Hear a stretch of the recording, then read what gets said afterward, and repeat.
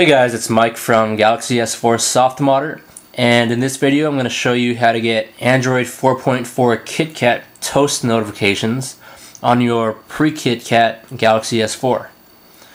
So you may be wondering what a toast notification is.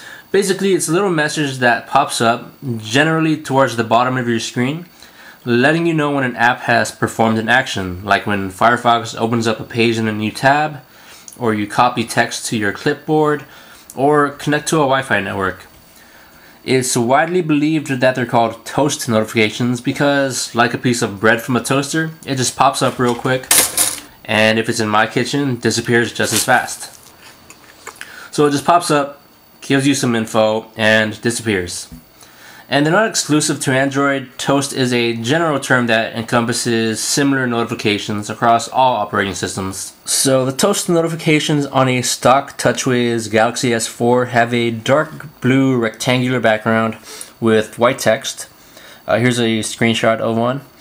And with Android 4.4 KitKat, we get a rounded gray background with a smaller, more condensed font. So if you're like me and you're picky about the way your phone looks, or if you just want to get a taste of KitKat's design tweaks before KitKat actually gets released onto the GS4, stick around and I'll show you how. So to get these KitKat toast notifications, you'll need the latest exposed framework on your Galaxy S4. So go into the repository and just search for KitKat toast backport. All you have to do is install and activate it. Just check out the full tutorial if you need help doing so. So there's no user interface for the module at all. It just starts working as soon as you've activated it and rebooted your phone. So once your phone boots up, usually the first toast notification you see is when it connects to your Wi-Fi network.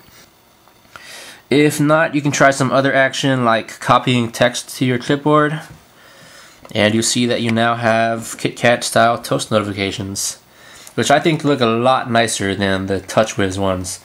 Even when KitKat does hit the GS4, it's very likely that TouchWiz will override it and use their own toasts. So you can use this mod to get that pure Android look.